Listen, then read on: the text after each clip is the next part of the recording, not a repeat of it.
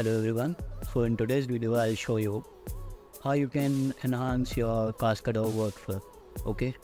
So for an example, you need a reference video to animate. We can import it by just going to File, Import and Reference Video. And here you can see there are some road balls. If you select them, you can move them. And if you want to rotate them, you can press E. And to go back to moving, you can press W. Yeah. And these blue points are the points which use AI to auto pose.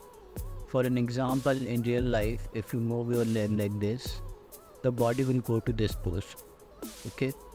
But consciously we lock sometimes. We lock our chest. So just click on that point and move it, and it will go to that locking stage. Okay, and you will see that it has turned to blue. So for an example, if you need that, you can use it, and if it doesn't need that, you can just return it to normal by pressing Shift and Z. Here it is. And to animate, you need to create some keyframes. Press F to insert some keyframes and animate it. Okay, so I'll just do this and this. Okay, very simple. Again, go to a frame, press F, and I'll just bring that down and move the another foot. Okay, so to make it a loop, just click in here and it will be a loop. To play, you just need to press X.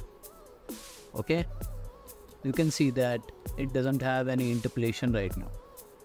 And one more trick, that if you need to move the bones but it's blocking your field of view, you can just press X and turn it to whichever side you like.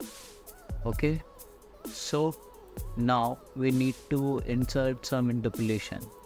Okay, so just select frames, shift, and here I am using Bezier clamped, and it has interpolation. Okay, so now when you see it, you can say that, one more second, you can see that it has some interpolation right now. Okay, so now we'll add some physics. Okay, so here the physics is enabled, and let's play it. You can see how it's actually imitating the real life. Okay, so in real life you move like this. Okay, when you put your foot like this, you'll jump a little bit and it is done.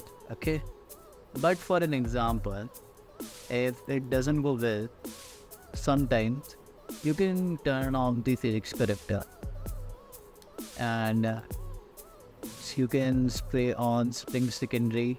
It will add more smoothness and secondary motions. That's it. And let's play it again. Okay, here you see. Okay, so this is all, guys. Thanks for watching. You could like and subscribe. Thank you.